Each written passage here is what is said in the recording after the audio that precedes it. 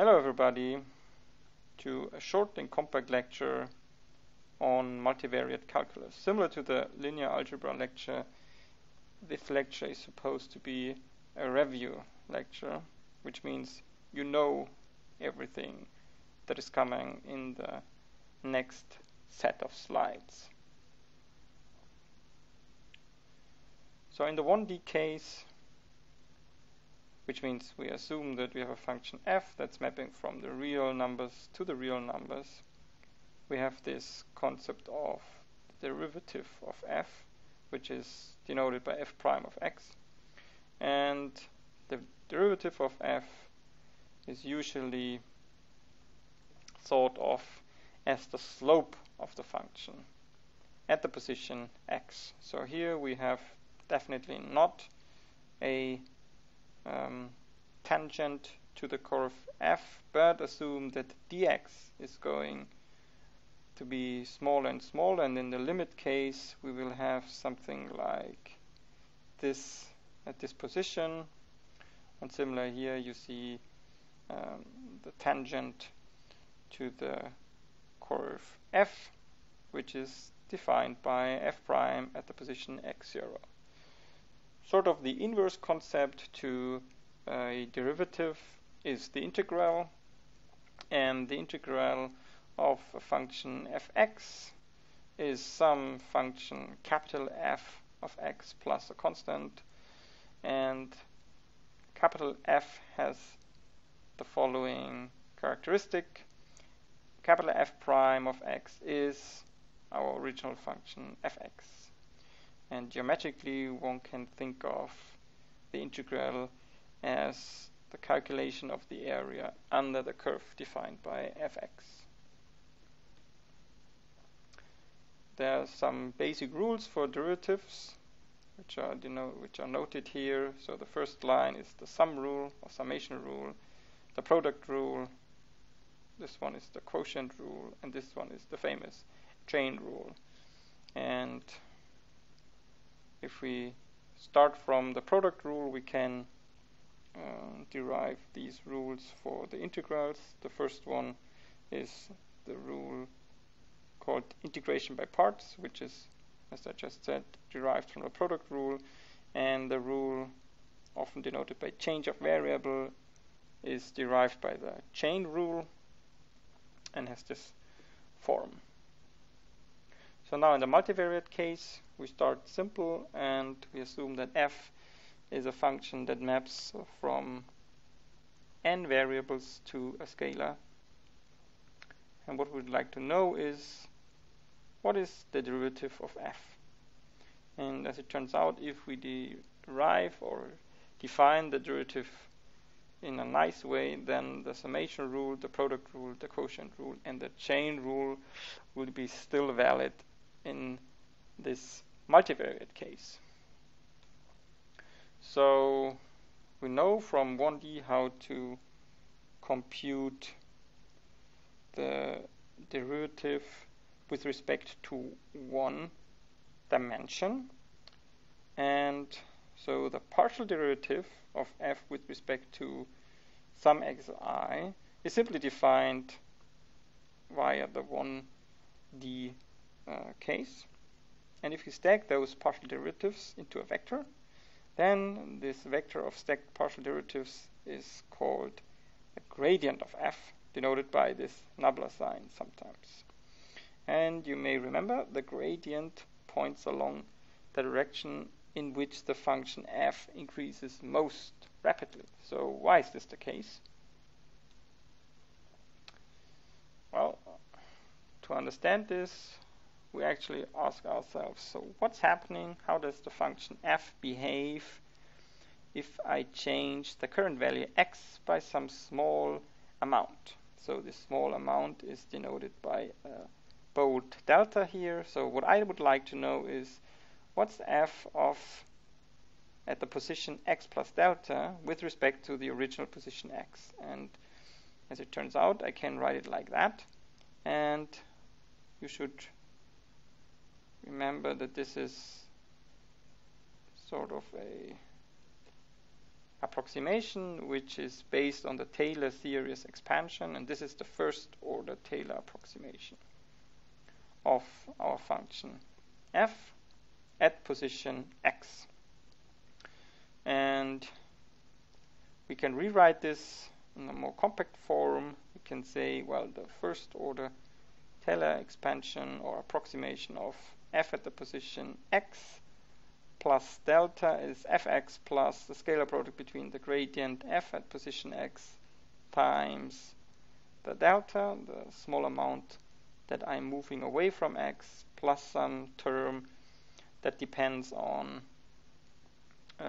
delta squared. And because delta is rather small, this term is supposedly also rather small.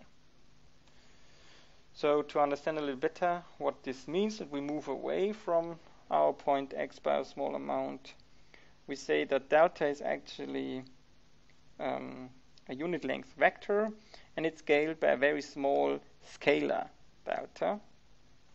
And then I can write the Taylor expansion like that. So f at position x plus some small amount in direction p is approximately, right, you see that I'm leaving out the second order terms here, the value of f at position x plus the scalar product here. So what we are interested in now is to find out in which direction p do I need to go such that this actually becomes as maximal as possible, right? And to find out which direction is the best one, we need to look at this scalar product. And from the linear algebra lecture, we know the scalar product can be written as the length of the gradient times the length of p, which is actually 1, times the cosine of theta, where theta is the angle between the gradient and our direction p that we yet have to determine. And because p is 1, we have this nice expression, and we see this depends only on the cosine of theta, and the cosine of theta is maximized if theta is 0, which means that p and the gradient have to point into the same direction. So now we know if I would like to find out the direction into which I have to move, at least with a very tiny step, such that my function f makes the largest possible jump, then it has to be in the direction of the gradient.